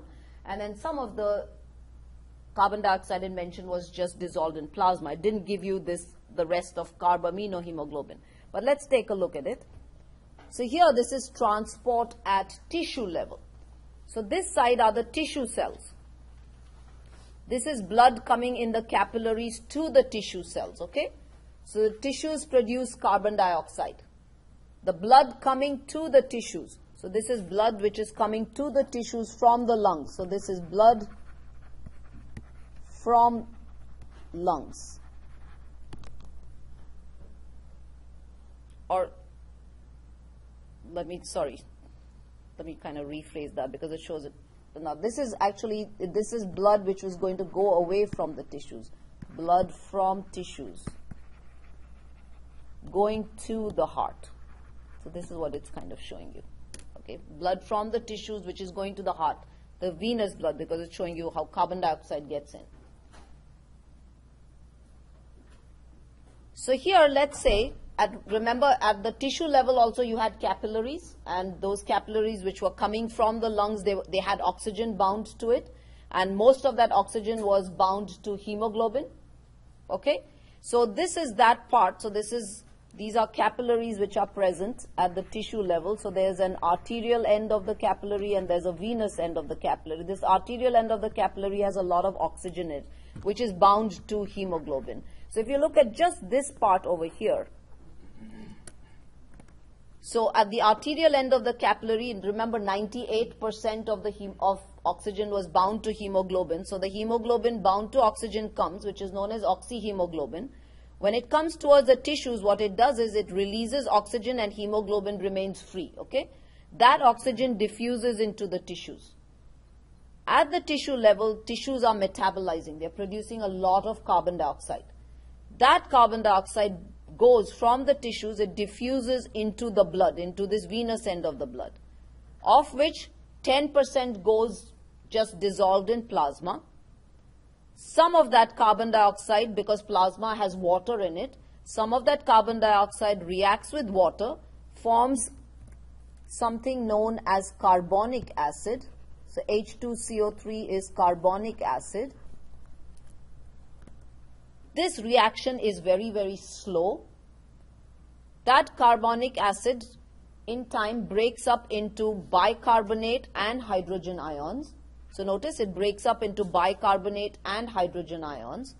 You cannot ever, the body never wants to leave hydrogen ions free, because if hydrogen ions were left free, what would happen? If we just left this as hydrogen ions, what would happen? Very good. pH would change, right? It would become more acidic, because what is pH? pH is the level of free hydrogen ions. The more hydrogen ions you have, the more free hydrogen ions you have, your pH becomes more acidic. So if we left this as such, your blood would get more and more acidic as you kept exercising. So you want to bring about homeostasis. So that's why this hydrogen ion is bound to plasma proteins. Remember in the plasma when we did blood, we had a lot of proteins present in the plasma.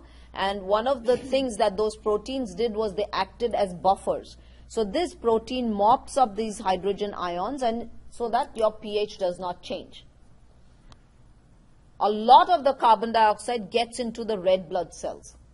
When it gets into the red blood cells, some of that carbon dioxide reacts with that hemoglobin which got free. See this part of hemoglobin which gave up oxygen and remained as hemoglobin. Some of that carbon dioxide reacts with this free hemoglobin and forms something known as carb-aminohemoglobin, about 20% of it. The remaining carbon dioxide, when it gets into the red blood cell, inside the red blood cell, you have water. Water is present in all cells. But inside the red blood cell, you have this enzyme called carbonic anhydrase, which makes the reaction really fast. And that was what that green enzyme they showed in that video. It does the same thing. It converts it into carbonic acid. Carbonic acid becomes bicarbonate and hydrogen ions. Again, these free hydrogen ions, they are not left loose. What they do is some of the hemoglobin, only some reacted with carbon dioxide, so some hemoglobin is left free. It reacts with that and forms reduced hemoglobin. So even hemoglobin acts like a buffer. This bicarbonate, it diffuses out into the plasma and in return chloride gets into the red blood cell. So when it diffuses out into the plasma, you can see you have this bicarbonate which comes from the red blood cell and you have this bicarbonate which was formed in the plasma itself. So that's how 70% of carbon dioxide is carried as bicarbonate ions. Have you followed this? Okay, it's very important to know. Let me go over it again. Yes, okay. So let's take this part. So this is blood, as I said. Most of it is, we are looking at the capillaries at the tissue level. So here are the tissue cells and here are the capillaries close to the tissue. Okay, the capillaries have an arterial end and they have a venous end. So this is the venous end of the capillary. Let's take that most of this is the venous end of the capillary. This part is the arterial end. At the arterial end of the capillary, remember there was more oxygen in the capillary. So that oxygen will go into the tissues. The tissues are producing carbon dioxide. That's going to go into the venous end and that's going to be carried away, right? So that's what we are looking at. So here at the capillary level, these capillaries have a lot of oxygen which is carried bound to hemoglobin. Remember 98% was bound to hemoglobin. So that's what it's bringing. Those red blood cells at the tissue level, they give up the oxygen because that oxygen has to go to the tissue. So they give up the oxygen and then they become free. The hemoglobin becomes free. So this oxygen goes into the tissues and that 2% of oxygen which was dissolved in the plasma, that also gets into the tissues. So the tissues get their oxygen. They have metabolized, they produce a lot of carbon dioxide. That carbon dioxide now has to get into the venous end of the capillary so that then it can be carried by veins, go to the heart, and from the heart be taken to the lungs. So how do they get into the venous end of the capillary and how are they going to go further? So this carbon dioxide passes through the tissues and gets into the capillaries, and about 10% of the carbon dioxide goes just like that, dissolved in the plasma. Some of that carbon dioxide, when it gets into the plasma is, remember 55% of it was water, it finds water in that, it reacts with water. This reaction is very slow because there's no enzyme present there. It forms carbonic acid. Carbonic acid is a very unstable acid. It immediately dissociates into bicarbonate and hydrogen ions. So here's the bicarbonate. The hydrogen ions which are formed are not left free. They are quickly bound to plasma protein. So they are buffered by plasma protein. So your pH doesn't change. A lot of the carbon dioxide which is liberated by the tissues gets into the blood cells, where some of it, 20% of it, finds this free hemoglobin. So it binds to that and forms carb-aminohemoglobin. Okay? So not all of the hemoglobin is used up to bind carbon dioxide. We still have some free, because remember 98% was bound here to oxygen. So you have 98% free. So only 20% of it binds to carbon dioxide and forms carb-amino-hemoglobin. So we still have some hemoglobin left here. So let's come back here.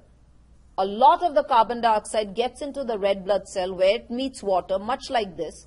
But inside the red blood cell, we have this enzyme called carbonic anhydrase, which makes this reaction to carbonic acid really fast. So that's why a lot more gets into the red blood cell, because things can occur faster.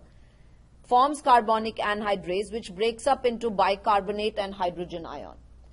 Bicarbonate diffuses out of the red blood cells and into the plasma. So therefore now you have this bicarbonate formed in the plasma, and you have this bicarbonate which is formed in the red blood cell but goes to the plasma. So that's how 70% of carbon dioxide is carried in plasma is bicarbonate ions.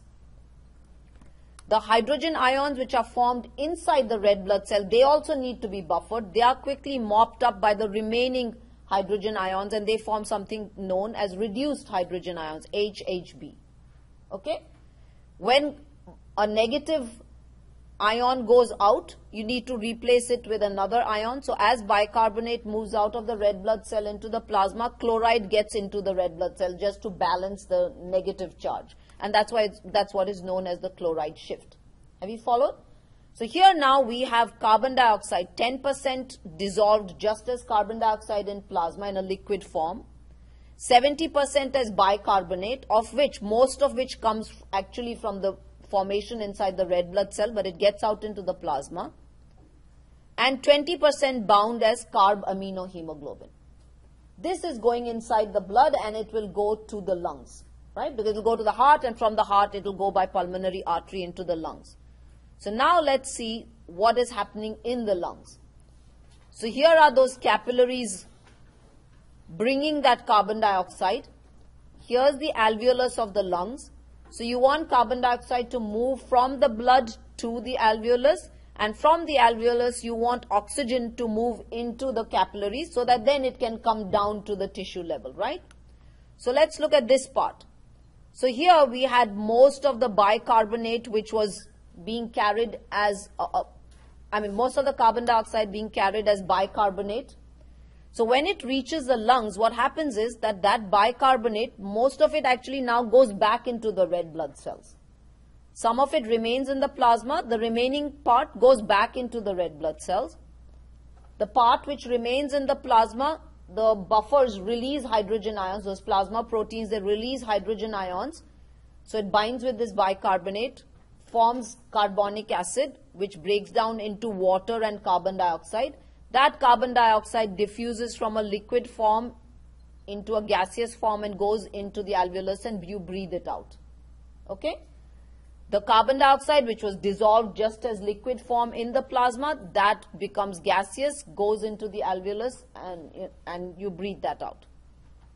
The bicarbonate which got into the red blood cell, there the hemoglobin gives off, it again releases that hydrogen ion, so it reacts with this, forms carbonic acid. Again, because of the presence of carbonic anhydrase, the reaction goes in the opposite direction. That carbonic anhydrase helps the reaction to either go this way or this way. So it can facilitate the reaction either way.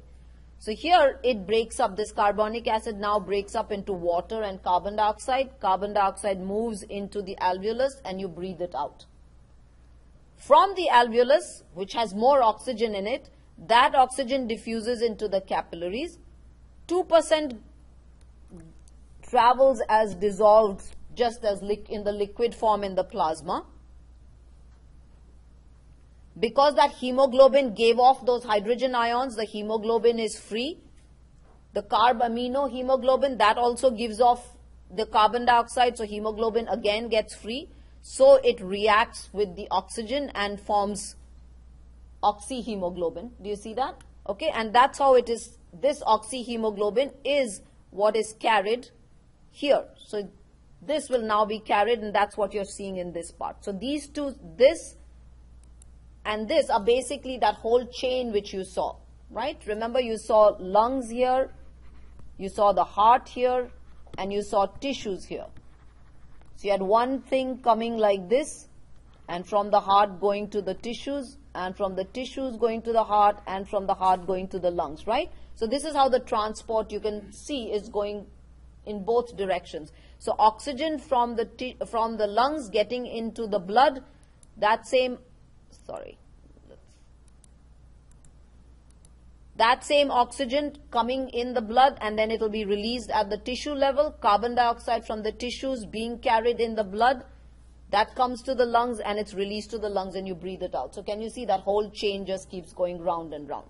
Okay? So here, let's look at this question. What is primarily transported from the lungs to the tissues by blood? So just to see if you've understood what is happening.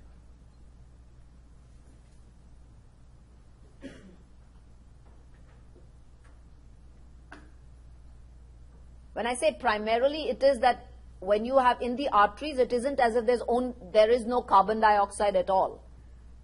The blood is always mixed. There's a lot more oxygen than carbon dioxide. When you take the veins, there's a lot more carbon dioxide compared to the arteries, okay? But I want to make sure that from the lungs to the tissues, which of these gases is the primary gas that's being transported?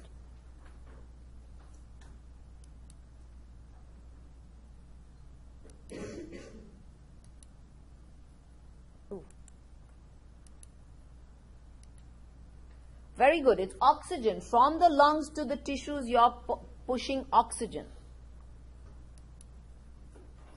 What is transported from the tissues to the lungs by the blood?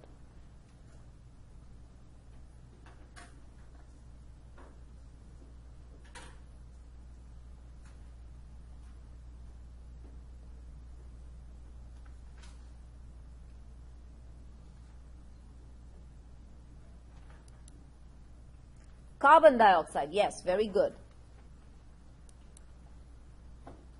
Okay, what makes the reaction faster in the red blood cell?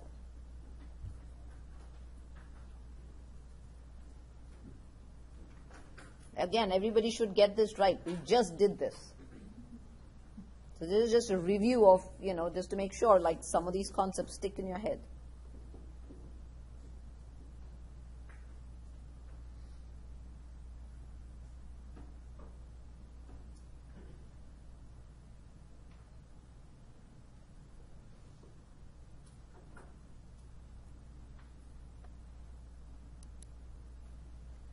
Enzyme carbonic anhydrase. It's not the hemoglobin. And again, always, please, this is for any class which has a PowerPoint in it, not just my class.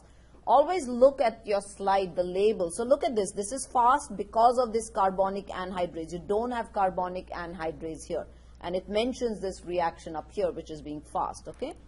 So the reaction is because of carbonic anhydrase. So the last on the respiration, on the physiology, was how is respiration actually controlled? So we have these vital centers which are present in the brainstem, in the medulla and the pons. In the medulla you have an inspiratory center, which is really important. It has two parts to it, and that controls the inspiratory muscles. It kind of sends impulses which kind of drives inspiration. So you can see it goes to the diaphragm and goes to the external intercostal, so the two muscles for inspiration. Expiration is passive, so it doesn't, it doesn't need a special center over there. And apart from those respiratory centers in the pons and the medulla, we have other things which are important, which are chemoreceptors, the levels of oxygen and carbon dioxide. So the body is very sensitive to that.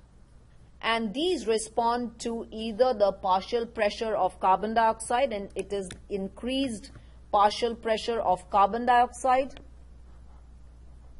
or increased hydrogen ion formation, or decreased partial pressure of oxygen levels. So these chemoreceptors respond to this. Think of it, if there's too much carbon dioxide in your body, or too little oxygen in your body, wouldn't you want your body to react to it, right? Too much carbon dioxide will always translate to too much hydrogen ion formation, because carbon dioxide reacts with water, forms that carbonic acid, which breaks into bicarbonate and hydrogen ions. So that's what it'll translate to.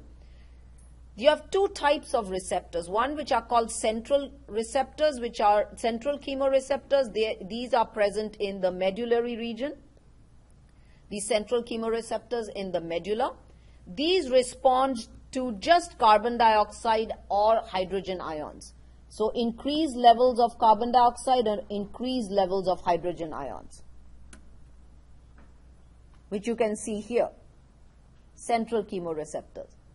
That means in the central nervous system. Peripheral chemoreceptors are present in the aortic arch and in the carotid arteries. You have little cells present, and these cells are present in the aortic arch as well as the common carotid artery at the bifurcation up there. So these respond to the level of oxygen or the levels of carbon dioxide or hydrogen ions.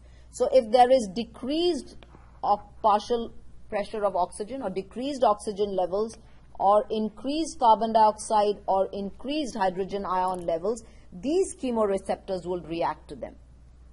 What they'll do at this time is, if there's decreased oxygen here or increased carbon dioxide, they will go and stimulate the respiratory center. The respiratory center will go and stimulate the inspiratory muscle so that your ventilation increases and you kind of breathe that excess carbon dioxide out and you take in more oxygen. Okay? And to give you an example, let's say muscles up here, you exercise. When you're exercising a lot, your tissues are metabolizing. When your tissues metabolize, they produce more carbon dioxide, right? Your body probably needs more oxygen too, because if you're metabolizing at that point, they need more oxygen so that they don't go into oxygen debt. So what that happens is the carbon dioxide levels in the blood increases and more hydrogen ions will be produced, so your buffers are kind of acting overtime. So what is the best way to kind of prevent that hydrogen ion levels from increasing? If they stimulate your inspiratory centers and your respiratory rate goes up, so you start breathing in more deeply and breathing in more often. What will happen? You'll take in more oxygen, but you'll also, because you're breathing more often, you'll also push out more carbon dioxide. So as carbon dioxide is being formed, you're kind of pushing that out. Can you see that? On the other hand, let's say you are at rest, you're sleeping, where your oxygen levels are okay, you're not producing too much carbon dioxide, these receptors don't need to act at that time, and your respiratory rate will actually come down from normal. That process is known as hypoventilation. Other areas which act on the respiratory center are, first of all, the brain. Up at the brain, the cerebral cortex has a voluntary control over breathing. You can hold your breath only for so long, not for too long, because carbon dioxide is a very, very powerful stimulant. In fact, it's the most powerful stimulant in the body. If you hold your breath, what will happen? You're not breathing out, so your carbon dioxide levels keep rising.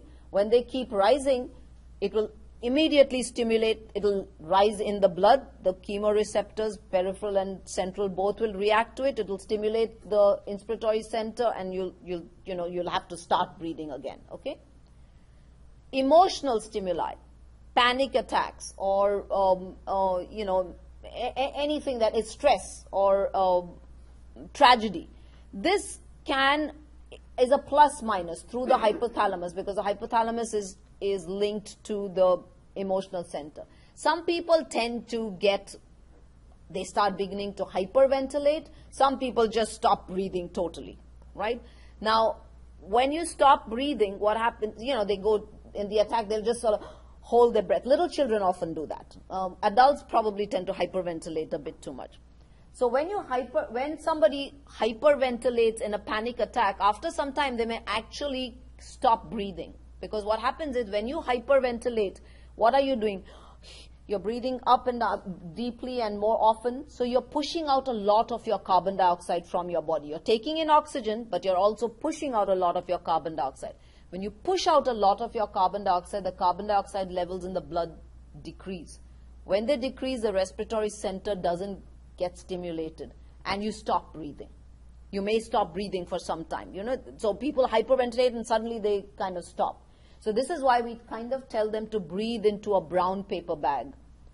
And the idea of breathing into a brown paper bag is that when you breathe out into the brown paper bag, that expired air becomes your inspired air, and that expired air has carbon dioxide. So you're inspiring air which has a lot more carbon dioxide. Then again you breathe out into that brown paper bag, more carbon dioxide you breathe in, and that kind of stimulates your respiratory center. And if you stopped breathing, it will make you come back to normal. Okay. This is another reason why they tell you that, previously when swimmers went swimming, especially in competitive things, they would sort of hyperventilate, trying to fill their lungs with as much oxygen as possible. But at the same time, even when you hyperventilate, you're trying to fill your lungs with as much oxygen. Remember, you're also removing carbon dioxide at that same time. So when they go into water, because the carbon dioxide has been removed, there's no more stimulation, they may get apneic or whatever, they may have an attack where they don't breathe at all, and that could be dangerous. So now if you've ever watched swimmers, they never hyperventilate too much. They just take a couple of deep breaths so that they fill their lungs with enough oxygen without removing too much carbon dioxide. So that stimulant is still there, and then they then they go about their job. Okay? Then irritant receptors. Whenever anything irritates your bronchi or bronchioles, it's obvious you do not want to be breathing too much at that time because you'll take that in. So automatically these irritant receptors stop your breathing, and instead the cough reflex is initiated and you kind of cough, and you usually tend to kind of get that thing out. And another thing is the stretch receptors in the lung. See, inspiration goes on for a particular length of time, after which it stops, because you cannot be breathing in endlessly. Because if you kept on inspiring a lot, what would happen? The alveoli would keep on stretching. After some time, if you allowed them to stretch too much, they could rupture, isn't it? So there are actually stretch receptors in the alveolus, which when they are stretched to their maximum, they send impulses which inhibit the inspiratory center. That's why inspiration ceases and expiration starts. So these prevent your lungs, your alveoli from being overinflated. Okay? So that's what the negative sign means, that they inhibit the inspiratory center so that inspiration stops and expiration will start. Here are some adjustments which happen. Obviously, when you exercise, you produce more carbon dioxide, but you also need to use more oxygen. So your ventilation increases, which is what was called hyperventilation, where you increase your respiratory rate. You increase the rate and increase the depth of ventilation. Which do you think is more important, increasing the rate of ventilation or increasing the depth? Depth would be more important, because if you increase the rate, it's like, remember, a beating heart. If it beats very, really fast, there's not enough time for it to relax and fill with air. So similarly, if you just inspire, if you breathe very, very rapidly, your breathing could be very shallow, which means that the air is not going in to inflate all of the alveoli. So on the other hand, if you breathe more deeply, then what will happen? Take a deep breath and you breathe often but more deeply with each breath. You take air in and inflate more alveoli, so obviously you would facilitate gas exchange, that increase surface area, and then your respiration would be better. So during exercise, that's why athletes, when they train, they have to not only train their muscles, they also have to train their breathing. So if you notice an athlete, you will notice that they not only breathe rapidly, but they also breathe more deeply, because that's when you can get more oxygen to the tissues. At high altitudes, if you suddenly go from sea level to very high altitudes, you will start feeling sick, because the air is rarefied and gas exchange doesn't occur so well. So that's why you have to acclimate to the high altitude. So when people go mountaineering and so on, they kind of go slowly. They go at each level, they wait for a little time to acclimate. And the reason at this point is that, first of all, two ways the body adapts to it. One is when you go from sea level to high altitude, your bone marrow begins to produce more red blood cells so that it can attach to more oxygen. And that is called physiological polycythemia. After some time, that polycythemia remains. So you will always have more red blood cells, but it will not keep on increasing. It will kind of remain at just a normal raised level. Also, because at high altitudes the air is more rarefied, the attachment of oxygen to the hemoglobin is a bit unstable. So not only does it take up oxygen, but it also gives it up more readily. So when it goes to the tissue, the hemoglobin gives off the oxygen more readily, and so that the tissues get the oxygen, which is the primary purpose of respiration, right? To make sure that the tissues are getting their oxygen. So that's how your body kind of acclimates to moving from a sea level to a high altitude. Okay, let's take a look at this question.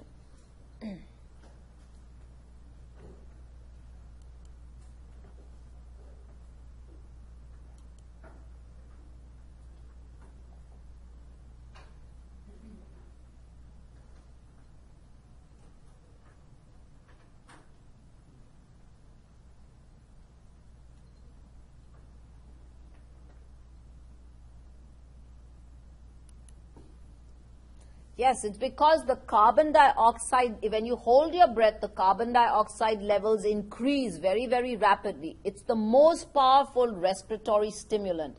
And that makes sure that the inspiratory center is inhibited and expiration starts. So then the diaphragm, so this is what causes the diaphragm and the intercostal muscles to start relaxing at that time. Okay, so this is most important. Your carbon dioxide levels increase in the blood. Your body does need oxygen. But that's not why you can't hold your breath long. You can't hold it because these levels increase and they stimulate, or rather they inhibit this, the carbon dioxide at that point, they stimulate your respiratory center. Sorry, the diaphragm and don't relax. They stimulate your respiratory center and make sure that the diaphragm and the intercostal muscles come into action so that you start breathing because you're holding your breath at this time, right?